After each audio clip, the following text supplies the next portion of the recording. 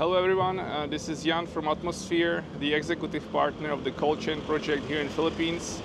We are at the location of the Igloo Supply Chain Philippines, one of the beneficiaries of the DEMO project, the program that has been launched about 12 months ago. Now we have 10 projects completed in the country.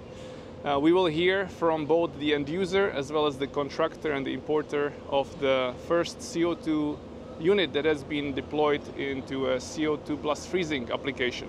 I am Noel Angelo Kahayag, Facility Maintenance Assistant Manager of Igloo Supply Chain Philippines. Our company is 20 years in the industry of cold storage facility logistics. We are one of the beneficiaries of the CO2 Blast Freezer from UNIDO, and we have already installed it last December 2023. And now it's in full operation.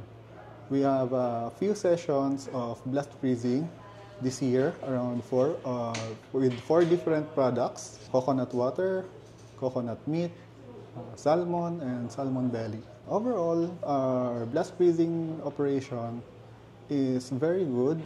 Our previous system, ammonia blast freezer system, is around 15 years old. As of now, we are looking for more varying and different kind of products that we need to blast to observe and compare it to our previous system.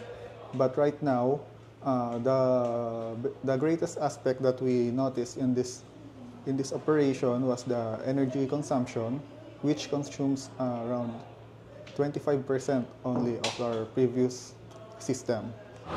Good afternoon. This is Emilio Gonzalez-Lao from Cold Front Technologies Asia, proud to bring to you our second CO2 system in the Philippines in partnership with Nihon Nitsugen Systems, a company that the first in Southeast Asia that received that Atmosphere-approved best-in-class manufacturer for their CO2 transcritical solutions.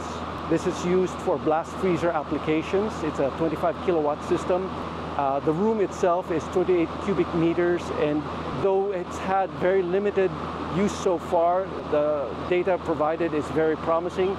It's using approximately 1/4 the energy use of the previous ammonia system, so we're looking forward to further data from Igloo as further use is made. So again, you heard from both the end user and the contractor installer of the first CO2 Blast Freezer in Philippines.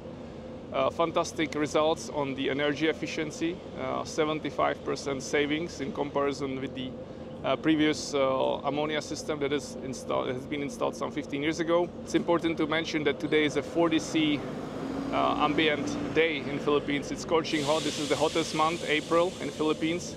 So having the data from performance in the very hot summer in Philippines from both the cold storage as well as the blast freezer will be important. 15th of May, we have another Future of the Industry event here in Manila, Philippines.